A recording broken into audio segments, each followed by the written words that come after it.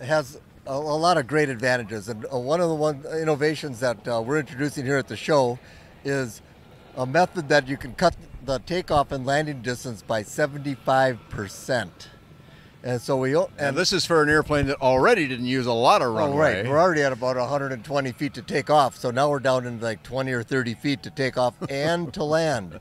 So what this does... Okay, tell me more. We have a 12 kilowatt electric motor embedded into the wing with a slot for the propeller, and we have a separate throttle for both of these motors linked together by computer.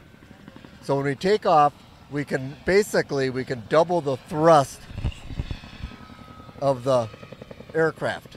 So we're starting out at nearly 200-pound thrust with the Polini on the nose, and we're adding them 150 pounds more thrust. You can carry the whole battery for this in your hand because we're only using it for, say, if you use it for 20 seconds, at that climb rate, you would take off in the 20, 25 feet, and you would climb over your 50-foot obstacle in the first few seconds, and then you turn them off and climb on the gas motor. It'd be used just as a flight sustainer if you're doing motor gliding with this. Okay.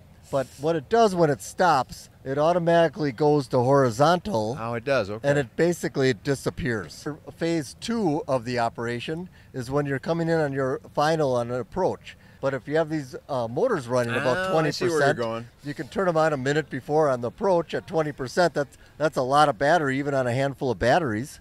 I'm moving the aileron a little bit here for you. You have blown ailerons and blown tail surfaces if we put the motors on the tail as well. But what you have here is you have full roll control at 0 airspeed. You can move the wing up and down before you even take the brakes off. 0 airspeed control of the aircraft. Of course, you're not going to do that in flight, but now when you have these coming in at 20%, you're much closer to the stall speed. You can make a safe approach. And normal landing, you land, but you're waiting for the brakes to be effective with a little bit of weight to come on them, and you have your normal rollout. As soon as you touch down with this distributed electric propulsion on demand, you have the throttle, which now you put in neutral just before you touch down, then you put it in full reverse, and you have 100% of the power going in reverse, and you can have the postage stamp or helipad landing and takeoff. So you can actually go in full reverse with this? Absolutely. With these blades, anyway. Yes. Wow. Okay, that's cool. Now, I'm standing here looking right down the leading edge of the wing, and it seems like kind of a long way back to the airplane. Are these wings longer than we saw before? Yeah, this is a brand new wing. Oh, tell me about that then. It's fantastic. I just can't stop looking at it. There's nothing like this wing that is 3D tapered. It's all done on the high-end 3D software. And every rib is different. Every rib on the ailerons is tapered. Every rib on the flaps is tapered. The flap is as long as the Merlin wing. It's a full-on slotted flap. Oh yeah, you can see it hanging down there. And it's just very effective. And it brings the stall speed down to the Part 103, 24 knot stall speed. Yeah, or less. Oh, yeah, that's just the wing. You're not that even without this arrangement. Right. No, that doesn't count. This doesn't do anything for stall speed. That just accelerates the airplane. So that won't be on the production Merlin or Merlin Lites. That's just a research project. Sure. And what you got the name on here, but I'm not sure everybody can read it. What do you call this thing? It's called Distributed Electric Propulsion on Demand. Because explain that. It's very difficult to fly an electric airplane to have any endurance or speed. And to carry, and all your payload is sucked up in the batteries. Yeah, sure. Right. So we have about 8 pounds of battery per wing. It's basically nothing. It's 4 little RC packs. You could take them out. They're mounted on this little hatch here you can't see that comes out with cam locks. That just hinges down. Oh, batteries are carried right here. Is that right? They're just charge the batteries in flight off the alternator, and it's a great candidate for electric. So the serial number 2, which we're starting to assemble now, will have electric 30 kilowatt motor on the front. Oh, okay. So it's going to be if you had this option, theoretically you could have a 6 motor Part 103 legal ultralight. Well, there's no limit on the number of propulsion devices. Yeah. That was never specified. Yeah. Part of this research project is to scale this up to our hyperstol, which is still on the drawing board. But that airplane will carry 600 pounds fly close to 150 miles an hour, a ceiling of more than 20,000 feet, and it'll land and take off on a helipad. Pretty cool. And that's what we'd like to start making next year with our innovation of a DEP-OD.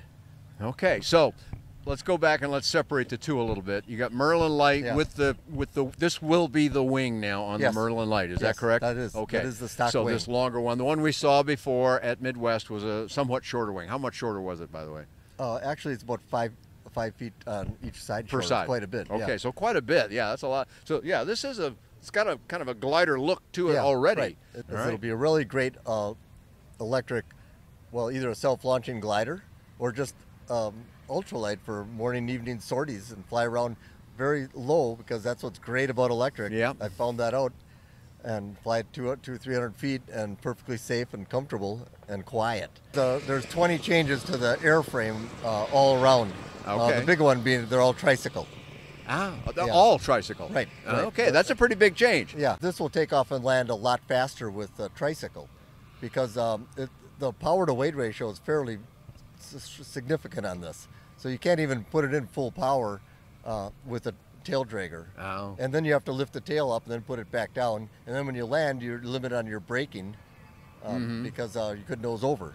So with the tricycle, especially with you solve a lot of problems with that, lower flight time pilots and older people, the easier we can make it, the better. Absolutely. So that's one thing. The bubble doors. Another big thing is that the firewall has moved forward 3 inches, so we have really a lot of leg room. Oh, okay, okay. And of course, if people are thinking we don't have a cowl for the weight. The cowl is designed, and the mold is being cut now for the new Polini 303 with the firewall extended 3 inches for more leg room. All the parts for the production Merlin Lites are cut, and the assembly has already started, and we'll be having test flights this fall with both gas and electric side by side. And we'll be making the first deliveries this year. Options for people who will register as experimental amateur build, like they can double the fuel from up to 9 gallons. Okay. Where is the fuel carried? Well, it's in the wing. We have a 4.15 gallon tank on one side, and then just a wing skin on the other. But the tank just rivets right in. You can easily double the fuel. Okay, Chip. I'd like for people that say, "Wow, I'm intrigued by that electric. That seems to work for me on this airplane, but how do I know you really know what you're doing with electric? You know, this one's got gasoline on it. You have some history with this, though. Why don't you tell us a little bit about your experience with electric, Chip? I love electric applications that it works, like a very clean, efficient ultralight or a motor glider. It's just so smooth and so reliable and so comfortable to fly. But now, you've been doing that a little while, right? I've been flying on and off with electric for more than 5 years. Oh, wow. And what I learned is it's not in my wheelhouse. I needed to get the professionals involved. The components are not in your wheelhouse. Right, and to get the full integration. I tried to make a low-cost ultralight and then a low-cost electrical system, and that wasn't a good combination. So now I'm working with a company that is a real experts, more than 15 years in electric aviation business, that are designing turnkey package, a plug-and-play package with one company going to deliver all the components for everything, it? Beautiful. Everything, and they're right close to where the Tech Pro Aviation, where this aircraft is made in Czech Republic, and so we're working on with them another project as well, and so now we're just adding this to it, and we'll be test flying it there, expanding the envelope, writing the operating manuals, and it'll be a perfect professional system that's very safe and will fly for more than an hour. Cool.